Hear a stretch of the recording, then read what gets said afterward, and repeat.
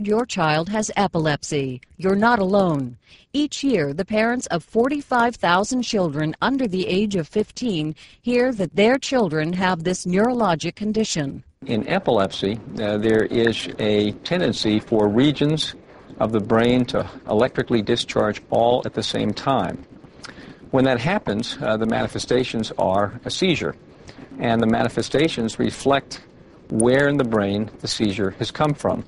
Some forms of seizures may disappear as the child gets older. Small children, usually under the age of 3, are prone to a certain type of seizure called febrile seizure, which is a seizure associated with a high fever. It peaks at 18 months and is generally gone by age 3. The most common form of partial seizures, meaning seizures involving just a localized area in the brain in children, is something called benign Rolandic epilepsy. And that's a form of seizures that occurs usually at night, characterized by gagging or drooling, and almost always as the child grows older and enters adolescence, the seizures go away. But there are also childhood seizures which persist into adulthood. There are various kinds of generalized seizures that's characterized by generalized body stiffening, or by just staring blankly ahead, or by having staring followed by jerking followed by stiffening. There are seizures that are partial. Those seizures are unassociated with a change in consciousness. So, for example, a child may be jerking the left arm and be able to say, "What's wrong with me? My left arm is jerking." Partial complex seizures renders the child to have a change in consciousness, where they're not entirely with it. Since epilepsy can appear in different ways, it's often hard to identify. Physicians rely on a variety of information to pinpoint the problem. The history that you get from the family or the patient really is your best clue. And the backbone diagnostic help for the diagnosis of a patient with seizures or epilepsy is an EEG, which is a brainwave test. Of course, eliminating the seizures is on every parent's and every child's wish list. For years, medication gave some relief, but it came at a cost. So you may get an effect on cognition, you may get dizziness, you may get double vision. There may be various other kinds of effects on brain function.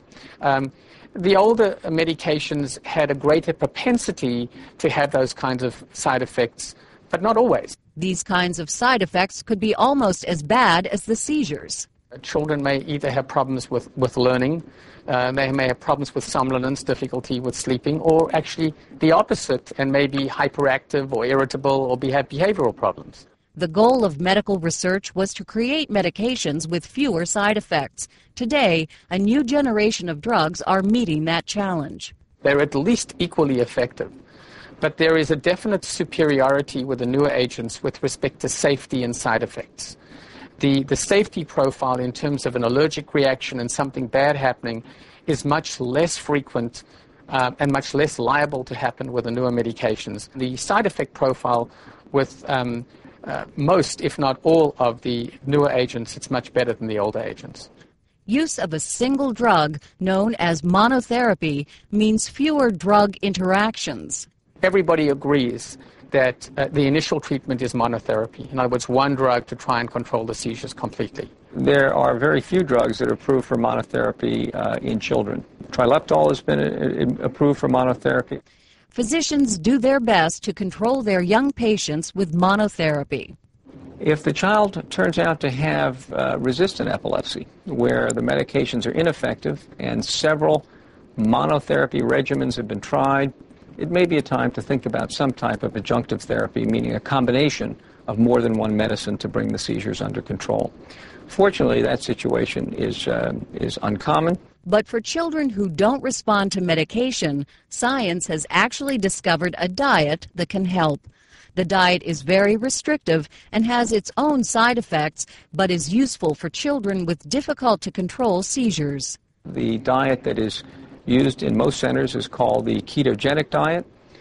This is a diet which is very high in fats and proteins with virtually no carbohydrates. The diet is effective for all types of seizures in approximately 40% of the cases, and there's probably another 10 or 20% that get significant benefit. Surgery may also be an option. If it becomes evident after using 1 or 2 medications that the seizures are not controlled and there's an identifiable area in the brain where there's a scar or a tumor or an abnormal region, that patient is a very good candidate for resective surgery, and the outcome is excellent.